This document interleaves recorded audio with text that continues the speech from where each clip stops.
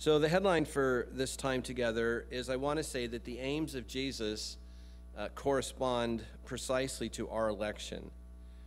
That the rule and reigning of God, the kingdom of God, is what has created the church. Now, I have to stop here and say before I get into this, I know that people from a more Anglo-Catholic perspective hear this as being, they sort of intuitively hear it as being too utilitarian. In terms of Trinitarian theology, they hear it as, it's like the accent is too much on economics and not enough on ontology.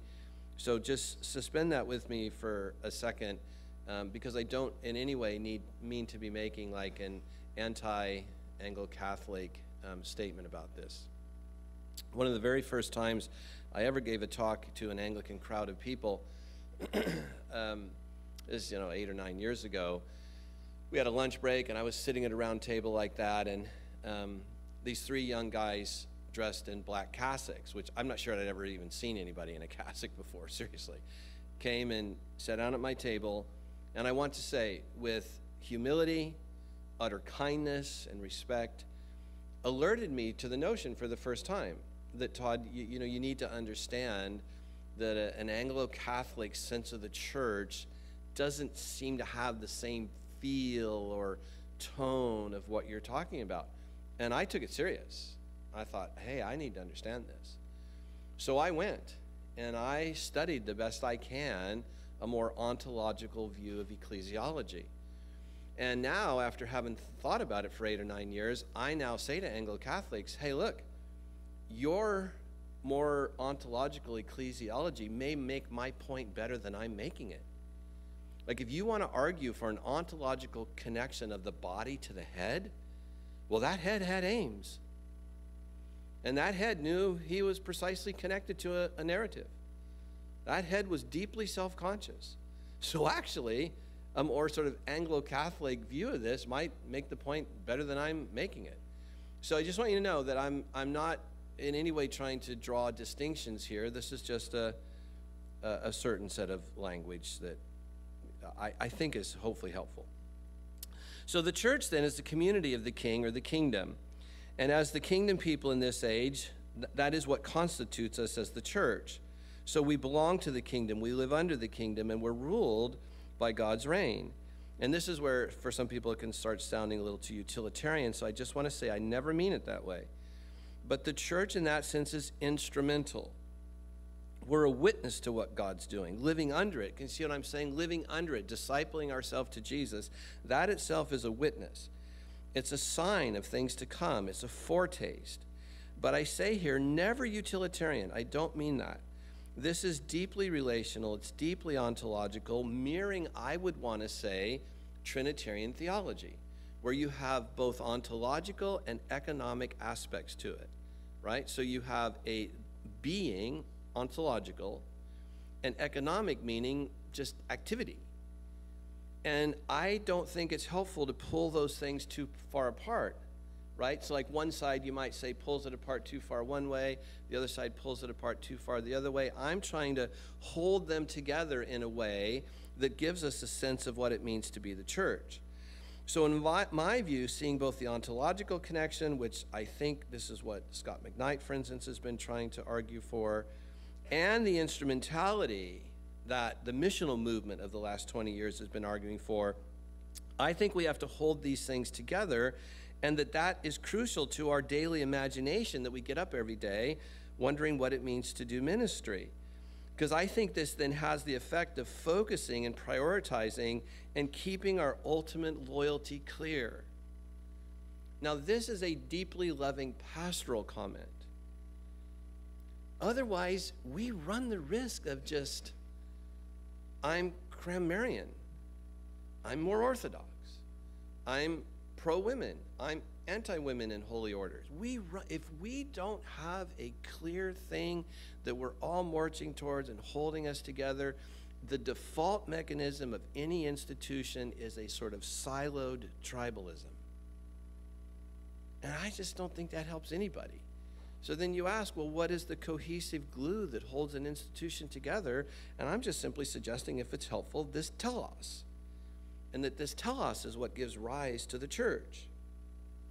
So here, this is one of the places where I think Leslie Newbegin's deeply helpful when he talks in his books about the logic or purpose of election, the purpose of chosenness. And you'll know that Leslie is thinking about this against the backdrop of Hinduism, him working with Hindus, and Leslie saying the number one thing they struggled with, because obviously they've got this pantheon of gods, the number one thing they struggled with was the particularity that he was associating with Jesus. This is what they were stumbling over. And so Leslie, from that experience, learned to articulate this, what he calls the logic of election, that God chooses the one to be the means of blessing to and the bringing in of the rest. So that election is not conceived of as a special privilege, but a special responsibility to be the bearers of the blessing. So again, now just picture Jesus, his first sort of teaching moments in public. They begin with Makarios. Blessed are you. Those are his first words in terms of, sort of formal teaching. Blessed, blessed, blessed. And so Leslie's tying us to that and saying that election isn't to some sort of special privilege conceived of in this life or in eternity, but that it is also fundamentally has with it a special responsibilities to bear this blessing of God that's breaking out on the earth. So here I say the church then is therefore never merely instrument. It is both means and end. And again, I think this is what the missiologists of the last generation have been trying to get at when they talk about us as a foretaste of the community of the Spirit who is already given, in Paul's language, of both sign and seal, so that we are here and now a real foretaste of heaven. So again, don't think of foretaste in utilitarian ways if that stumbles you. You can think about it in more ontological ways. Nevertheless, we are a foretaste. Like however you arrive there, and I don't mean to say those paths are utterly unimportant. I just mean to say those paths are meant to arrive at something where we are indeed a sign of the inbreaking of the kingdom. Our lives together are indeed a foretaste of what the community of heaven will be like. And as God works through us, that's all that people mean by instrumentation. They just mean that God's working through us. So I think I said this in most of the cohorts, just never allow yourself to think that we're like God's lawnmower in the shed. That is, you're right, that's way too utilitarian. We're not God's lawnmower in a shed that he gets out when he wants to work through us. We are invited into a Trinitarian reality. Christ in us, the hope of glory. Or Paul, all through his epistles, in Christo. We are in Christ. So what's fundamental is the ontological part, but it's not devoid of activity. It's not devoid of an economic dimension. It has an activity connected to it. So we have here Matthew 5 in the Message. Let me tell you why you're here. This is the famous passage about salt and light. Let me tell you why you're here. You're here to be salt seasoning that brings out the God flavors of this earth. You're here to be light, bringing out the God colors of the world. Now, over to you to discern how much of that is ontological versus economic. Right? I don't know. What do you think? I read that as, yes, there's some activity associated with this ontological connection, and that's not a bad thing. It is, in fact, an organic thing that grows out of the connection with God. So then for me, when I come to a passage like 1 Corinthians 9, I see Paul trying to live into this election, where he says, even though I'm free of the demands and expectations of everyone, I voluntarily become a servant. Where do you get that idea? Maybe John 13, as we've already talked about. I voluntarily become a servant to any and all in order to reach a wide range of people, whether they're religious, non-religious, meticulous moralists, loose-living immoralists, the defeated, the demoralized, whoever. Now here I want you to hear a deeply missional engagement. I didn't take on their way of life. Whatever economic activity might mean in the world, it doesn't mean taking on the world's way of life. It precisely means the opposite. I kept my bearings in the particular uniqueness of Christ. Right? That sentence means nothing if there's not a uniqueness about Christ. To keep your bearings in something assumes something that's deeply particular. So I kept my bearings in Christ, But I entered their world. Now, this is our work next year together. You might just even circle that little phrase. What does it mean to enter the world? That's our work next year with culture. And one of the things I want to have, I've already told Scott McKnight what I want him to teach on next year is the work he's been doing with the difference between culture and world. What Scott's concerned about is that we're losing the category of the world, and that it's getting conflated with culture, and that we're losing the capacity to see that those are very different things. So, for instance, I entered their world, and then here Paul's saying I tried to experience things from their point of view. That's, for me, like if you said, Hunter, what's a sentence for what we want to do next year with culture engagement? That's the sentence. How do we keep our bearings in the particularness of Christ, yet unflinchingly incarnate, loosely speaking as a metaphor there, incarnate ourselves in the world and try to experience things from current brokenness? Look, we don't have much medieval brokenness around us.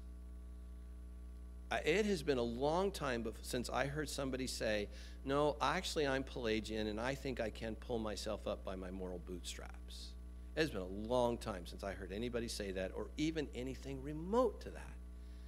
No, what's happening now is, why would I want to be a Christian? I'd have to become a worse sort of human being. I have to become a hater. And I don't want to be a hater. And I don't want to be the kind of person who puts everybody else down in my rightness. So now the big question in the world is not medieval soteriology. That's a 500-year-old discussion. The discussion today is religion even good? Muslims are destroying the world in one way. Christians are destroying it in another.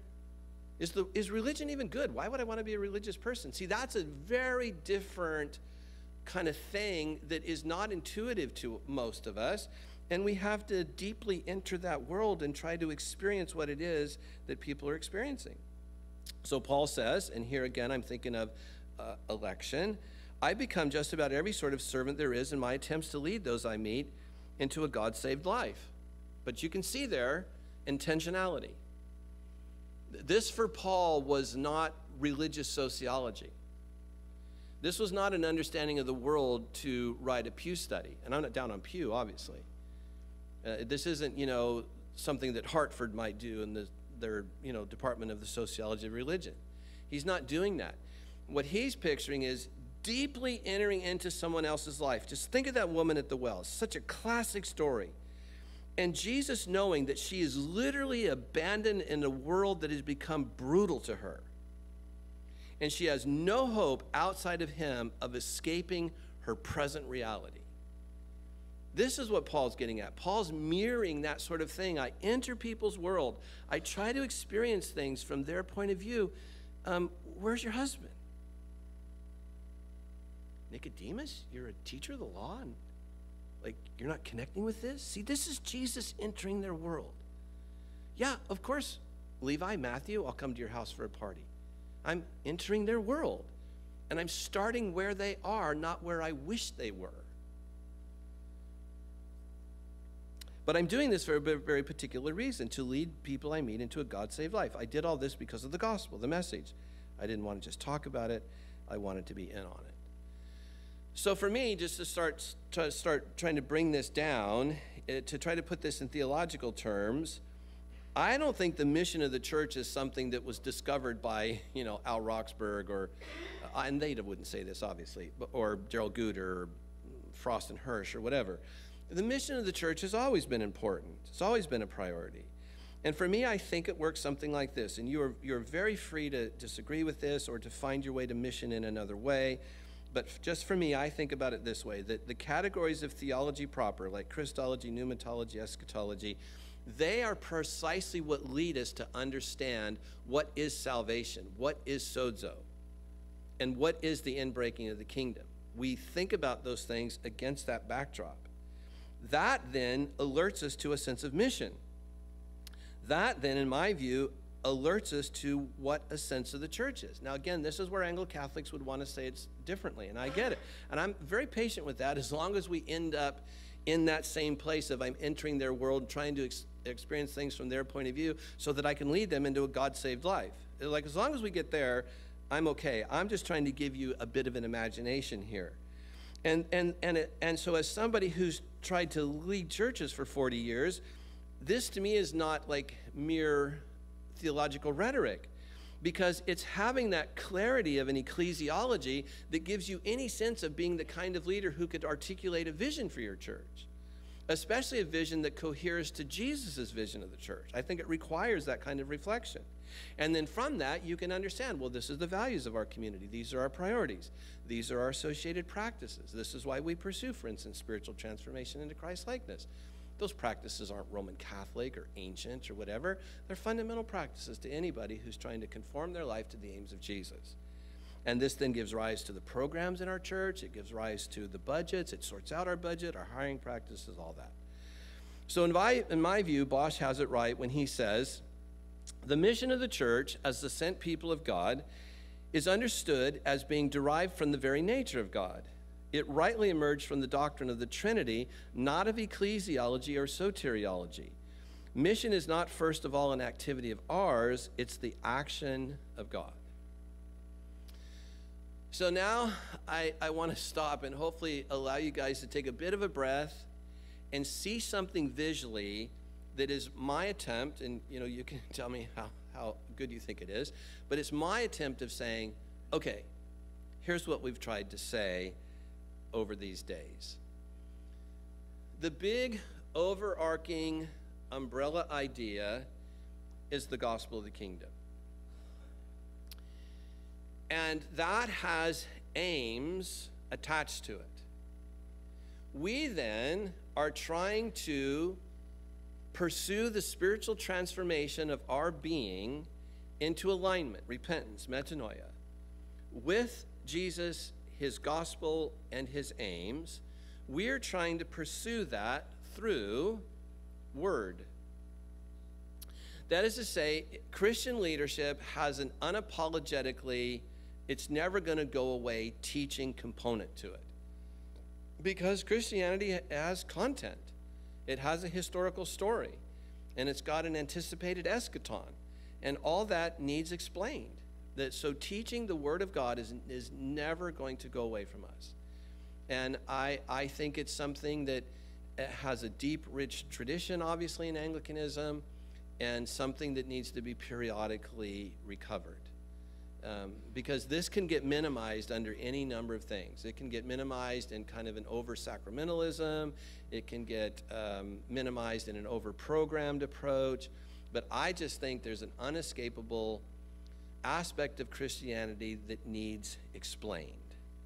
And that is both proclaiming what's in the Word and teaching it. And Spirit. I've gone through all of your cohorts now trying to show you how pneumatology bolts onto this story. And how when Jesus said, even as the Father sent I, that relational reliance is mimicked in the sending of the Spirit. Even as the Father sent me, so I send you. He exhaled, they inhaled. I think I told you in all of your cohorts that language is very close to the language of the table. It's the same verb where Jesus says, take, eat. It is that same verb where he said, take the Spirit. And, you can do this yourself. You go check out the Greek dictionaries, and you'll find that verb implies an active, faith-filled receiving. Even as we receive the Eucharist in that way, we receive the sending of the Spirit in that way. And so I think it's fundamental to everything that we want to say and do in church. And then, of course, sacrament. And virtually every one of you in this room would be better on this than I am. I'm trying my very best to get a deeper and deeper view and appreciation of sacrament and liturgy. But lots of you are way ahead of, almost all of you would be way ahead of me on this. I just want to say I think it's fundamental to what we're doing here in the inbreaking of the kingdom in our midst. And then lastly, through practices. And here I mean the basic practices of spiritual formation, whether practices of abstinence, fasting, that sort of thing, practices of engagement, study, worship, discipline, whatever, or on the abstinent side, silence and solitude. These basic practices that allow us to seek the transformation of our souls into Christ-likeness, but never doing that in an abstract way, always trying to bolt it up to the gospel and aims of Jesus. We do this then, and the net effect of that, and now here comes back what sounds like instrumentality. The net effect of that is we become ambassadors of the kingdom. Right? So now just think of the sending passages in Luke 9, Luke 10, Matthew 10, John 20. The church has, again, an unavoidable sentness to it. There's a ness. There's a sentness to the church that's unavoidable. So I just want to say again, I don't care whether you bolt that onto an Anglo-Catholic understanding or a more Protestant understanding of it. What I wouldn't want to lose is the sentness. I just think that's fundamental to everything we're doing here. I don't have time to tell you this story, but I wish I could, because it's like literally true. The reason I'm standing here is one night, Debbie and I went to Greg Laurie's church in Riverside, California. We went forward, gave ourselves to Christ. Afterwards, it was just like Billy Graham. Go over in this side room, and counselors will be there. And, they gave us a little paperback Bible.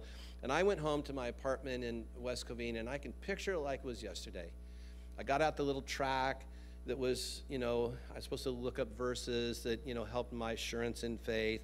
And one of the verses was 2 Corinthians 5:17. If any man be in Christ, he's a new creation. Well, I'd never really read the Bible before. So I didn't know the big numbers corresponded to chapters, and the little numbers to the side of the colon were verses. I didn't know. I was just reading. And I forgot to stop reading at verse 17. I can almost never say this without crying. But I just kept reading, and I read, it's as if God is imploring the world through you. You are his ambassadors. Still gives me chills. I'm literally standing here today because of an imagination I got 2 hours old in the Lord. I literally went home from church, laid in my bed, and read that verse. There is an unavoidable sentness to this as ambassadors of the kingdom. We do this in order, now we get to the missiological language again, to announce, teach, and proclaim the gospel of the kingdom, embody it in our way of being, as Jesus did, and demonstrate it in deeds of the kingdom, whether that's in the categories of justice or power. That we're seeking to orient our life around the gospel according to Jesus and his aims. The way we do that is to seek spiritual transformation of our lives into Christ-likeness through word, spirit, sacrament, and practice. We then become ambassadors of the kingdom, announcing, embodying, and demonstrating the kingdom of God for the sake of others. Now, you can do all kinds of things with this. Like, for instance, you can see the great commandment in this, to love that top line with all your heart, soul, body, and mind, and love your neighbor as yourself. You could bolt onto this Dallas Willard's vision, intention, and means. The vision of the inbreaking of the kingdom. Intending to follow. Yes, Lord, I metanoete. Yes, I repent. I rethink my thinking. I give myself to you. I intend to do this. And then, well, what are the means? The means are word, spirit, sacrament, practice.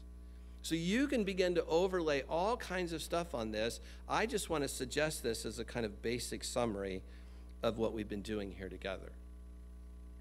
Now, what we haven't done a lot of, that I want to do some now, is to try to help us see this in an Anglican context. So just a few quotes here, and I don't know that we'll do them all, but just a few quotes here. So, for instance, in the spirit of Anglicanism, in order to follow its Lord, who became a servant to humanity, the church must be willing to let go of its hold upon its self-serving institutionalism. This is not easy, for churches, like all institutions, are notoriously conservative and self-protective. The inability of the church to give credible evidence of following Christ in this fundamental area is probably the greatest source of people's contempt for and disillusionment with organized religion. Now, that is not a cynic, that's not a sort of barely Anglican, Todd Hunter, and I mean that playfully. I mean, this is a reflection of our own tradition, reflecting on itself for hundreds and hundreds of years. F.D. Maurice. We want to make sure we're not giving people the church when what they're looking for is the living God. We want people believing in God, not just assenting to doctrine of any kind. At our best, we Anglicans understand this missional impulse. As one Lambeth statement I've seen says, the historic episcopate, and this is another typo, should be locally adapted in its methods and the varying needs of missional contexts. So I don't mean this even slightly, I don't feel defensive at all. But I just want you to know, I'm not saying anything new. And what I'm trying to do here is nothing new. There is nothing new under the sun. I mean, at best, this might be a recapturing of something good, but it's certainly not anything new. Hooker himself said that the church ought to be a people among the people for the sake of the people. So my little funky name for my diocese, C4SO, Churches for the Sake of Others. It's nothing new. Hooker was way ahead of me. I stumbled onto it. I stumbled onto it for this very reason. I mean, that's how I stumbled onto it. But I'm not saying anything new. Paul Avis describes the early period of Anglicanism as an apostolic community spearheaded by missionary bishops. And further, that there's an acknowledgement that the faith of the church, as the Church of England has received it, needs to be expressed afresh in each generation. Now, again, I don't mean anything controversial by this, but you just have to ask yourself, how does a church for whom her deepest self-consciousness is historic, how does that church do this? And this is what I said when I stood in front of you. This is what I meant when I stood in front of you on Thursday. This alone will take everything we have. It will take our deepest intellect, our truest faith, to even just sort out the minimumness of the goodness and rightness of continuity versus discontinuity. Every institution struggles with that. When John Wimber died, and I was the leader of the vineyard, the very first impulse was to define, defend, and protect what John had taught. And though John was like a father to me and I was like a son to him, I had the job to say, everything to be known about Christianity was not revealed to John. What was revealed to John was a slice of the kingdom of God and pneumatology. It revolutionized, for instance, the Church of England. I mean, you go to England and they talk about, I just went out of my head. Never mind. They talk about Wimber as like a saint. And all through the Church of England, of all kinds of categories, Wimber is a saint. They put him on the map because he had this insight to like one little slice. But I had to say to the Vineyard, who you'd think of as the least institutional church in the world, I had to say to them, we are facing at this transition from a founder to the second guy, a deeply intuitive social psychology of to circle the wagons, define, defend, and protect. And I just knew in my guts that that is anti every missional impulse that says, no, I entered the new world, the existing world. I became a servant to all kinds of people, not just 70s charismatic renewal. But how do we make ourselves present to 2017 problems? That immediately draws into question, to what degree do we do that in continuity with this deep and important history? And to what degree do we need to just reshape a little bit? And what these Anglican missiologists are saying is every institution reacts against that shaping. Here's why. It's not that they're bad people. They're not stupid people. It's got nothing to do with that. They react to it because look at my hand, changing the shape of an institution feels disloyal to what it was. See, if I do this, that's not innovation. In some deeply social psychological ways, that is disloyalty. It's supposed to be this. Cannot be that. And this gets right to the heart of any sort of leadership. In a small group, a church, a denomination, whatever. Sorting that out in a way that feels true and good and righteous and fruitful is deeply at the heart of any kind of missional leadership.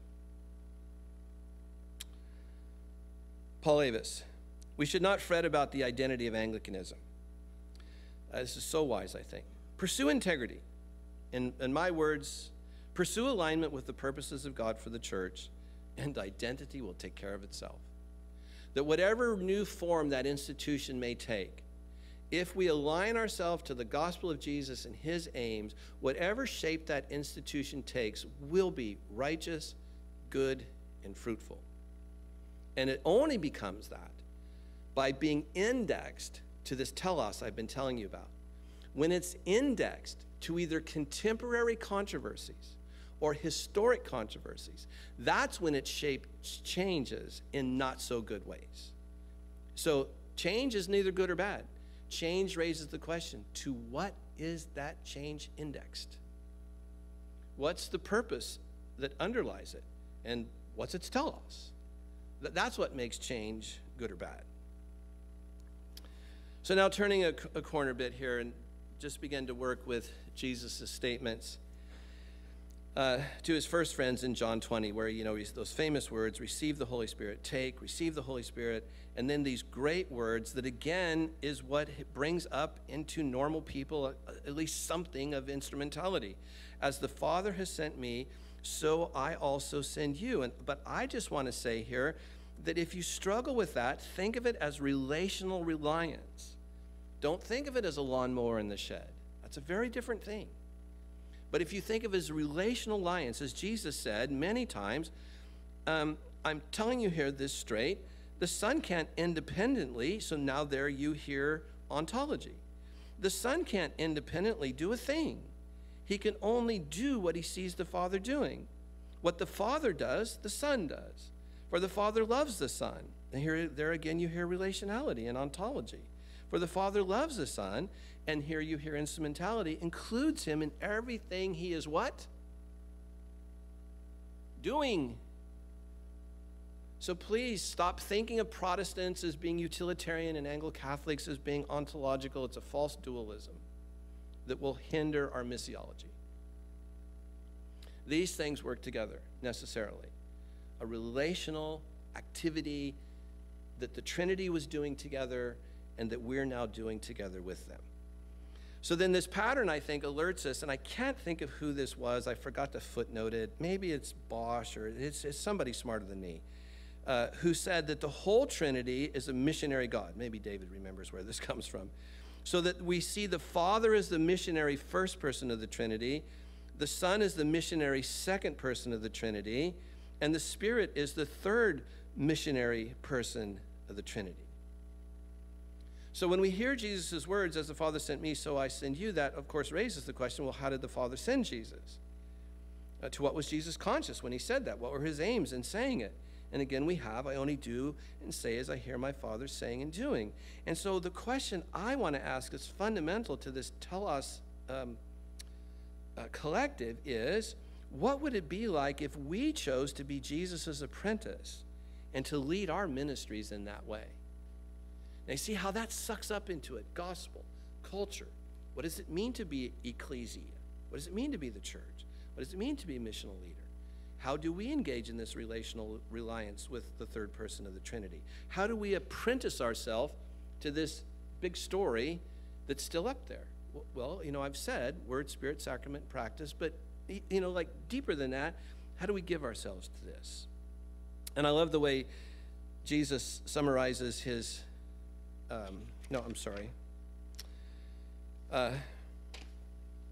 lost myself here. Oh, what would it be like?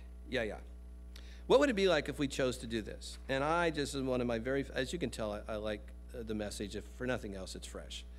But the top of page 6, this is maybe my favorite passage in all the message. Because you remember, this is Matthew 11, the context. Jesus has been doing great works and teaching great things, and some of the cities are coming to him, and some of the cities aren't. He begins to pronounce woe over those cities. But then he turns and begins to talk to his first friends. And again, explaining himself, he says, the Father's given me all these things to do and say. This is a unique father-son operation, and that's Eugene's trying to get at the ontological connection again. I sometimes say that hyphen is the most important hyphen in all of English literature. Probably not true, but you get what I'm saying. Like, you just pour ontology, all you want to pour into that little hyphen. This is father-son operation coming out of father and son intimacies and knowledge. No one knows the Son the way the Father does, nor the Father the way the Son does. But Jesus here, I'm not keeping it to myself. What we had going on in the family business of the Holy Trinity, like, picture that as just like a bakery. I'm inviting you into the bakery. You get to come help us make bread. You even get to have a little hand in the recipe sometimes as you enter the world and try to experience things from people's point of view. The Spirit will be right with you there, helping you create a recipe for that moment. I'm not keeping it myself. I'm ready to go over it line by line with anyone willing to listen. You know, that's that famous phrase that we've already talked about. Anybody who has ears to hear. So anybody who's willing to go beyond filtering me through their present worldview, I'm willing to go over what I'm doing with my Father line by line with anyone willing to listen. Now, these next questions imply that there's a way of being religious that makes you tired, worn out, and burned out. Jesus knows he's looking precisely at crowds of people who, through their religion, are you hearing me here? Not just through the abuses of the world, as important as they are, but precisely through their religion. He says, are you tired, worn out, burned out on religion? Come to me. Apprentice yourself to me through word, spirit, sacrament, practice. Get away with me and you'll recover your life, which is to say you are not presently living human lives as God intended. You're living something that is subhuman or distortedly human. But if you come follow me, you'll recover your life. I'll show you how to take a real rest. So come walk with me. Apprentice yourself to me. Walk with me. Work with me. Watch how I do it. And these are probably my favorite 6 words in all the message. Learn the unforced rhythms of grace. Because that is fundamental to father and son intimacies. Whatever economic means in the second person of the Trinity, it does not mean meritorious or earning or showing even. Before Jesus ever said or did a thing, he came up out of the water, the Spirit descended on him, and he heard his Father say, "This is my Son, with whom I am well pleased." See, that comes out of eternity in the Trinity. His career hasn't started yet. And then listen to him. Apprentice yourself to him. Make him your master. I think I said the other day, as a minister of Christ, you will never make a more fundamental decision than this. From whom are you learning to do life in ministry? Once you answer that question and take on your teacher's teachings, you will be heading towards the telos, unavoidably. Because a teacher and a teaching heads towards the telos. And here, the great invitation of Jesus is, come walk with me, learning the unforced rhythms of grace. I won't lay anything heavy or ill-fitting on you. Keep company with me, and as I did with my Father in the Trinity, you will learn to live freely and lightly. And so here now, drilling down a little bit more to mission, it's not just religion that beats people up, but the increasing brutality of human existence in general brings to the forefront, I want to say, the practical power and goodness of obedience to Jesus, and especially of his wise and authoritative teachings and alignment to his aims. I say here sort of playfully, just when we think that Jesus' worldview is naive or impossible, as I said yesterday, he calls us to a clear response. These teachings of the Sermon on the Mount are not incidental additions to your life. They're not homeowner improvements to democratic capitalism.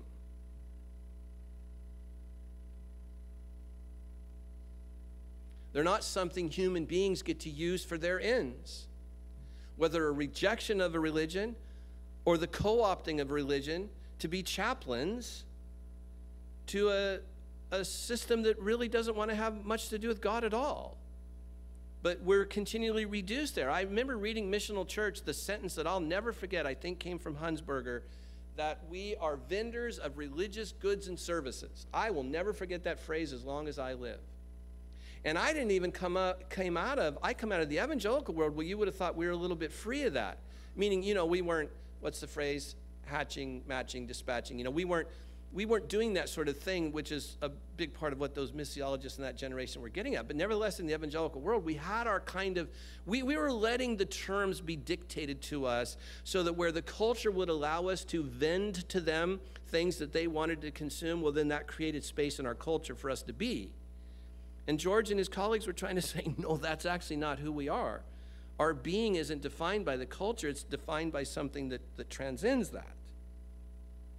So these aren't homeowner improvements to your current way of living. They're foundational words. Read into that word pre-creation divine intentionality. These are foundational words, words to build a life on that heads towards a telos. And if you work these words into your actual life as an apprentice of Jesus, you're like a smart carpenter who built his house on solid rock. But Jesus said, if you just use my words in Bible studies and don't work them into your life, you're like a house built on a sandy beach. Or Jesus said, many will say to me, Lord, and never do the things I teach.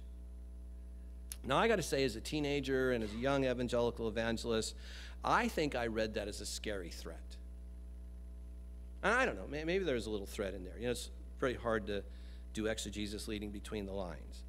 But I'm not sure this was meant to be a scary threat, at least only. I think, to paraphrase, what you have going there is something like this. Lots of people give honest mental assent to my being, but they have no intention of placing their confidence in my explanation of ultimate reality. Nope, you slap me and you're getting slapped back. I enjoy a good fight. What do you mean I can't lust?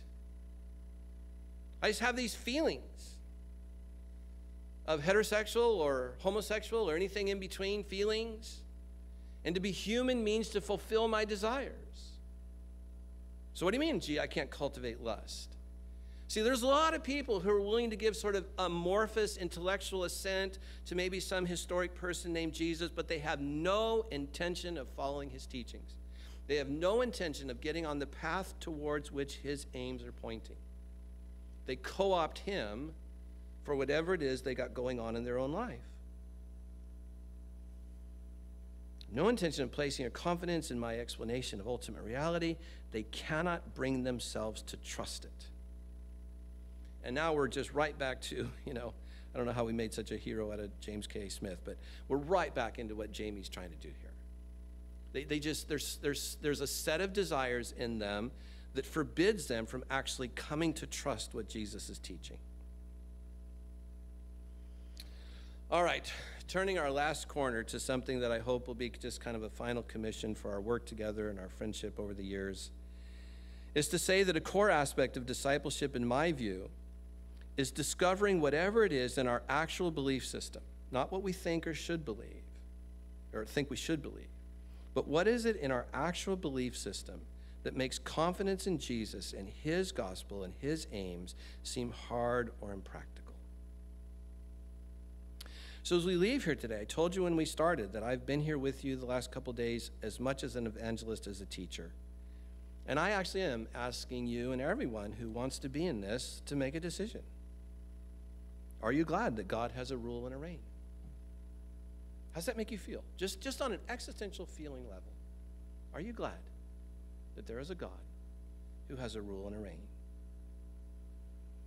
Or to quote Jesus, does that reality seem to you like a treasure buried in a field of such value that you would leverage all your other assets to hook your life up to that rule and that reign and its aims? Does it seem to you like an ambition that would come to preoccupy your mind and thus change the whole direction of your life?